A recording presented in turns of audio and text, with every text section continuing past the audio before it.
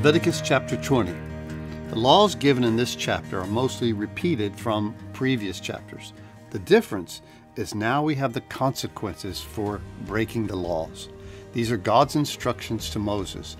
Listen to verse 1. He says, "Then the Lord spoke to Moses, saying," and he begins to outline all these consequences. God has instructed the people of Israel to set themselves apart, to separate themselves from other nations, to not follow blindly the culture and customs of the day or of other peoples.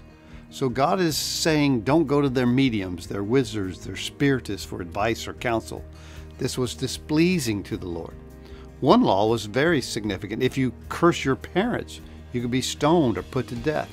Sacrificing children, seeking the blessing or provision from the god of Moloch, well, that also resulted in the death penalty. Sexual sins, adultery, incest carry deadly consequences. And many sexual sins that are celebrated and accepted in our culture today, some pretty gnarly stuff in this chapter, extremely perverse. Well, listen to verse 8 of chapter 20 as I read it to you. It says, "And you shall keep my statutes and perform them. I am the Lord who sanctifies you." So the Lord is saying this: don't get wrapped up in culture. Don't be pulled into perverseness. Keep yourself holy and keep yourself separate, because he says, I've asked you to keep my statutes. And God is out to keep us, well, to keep us healthy, to keep us safe, both physically and spiritually.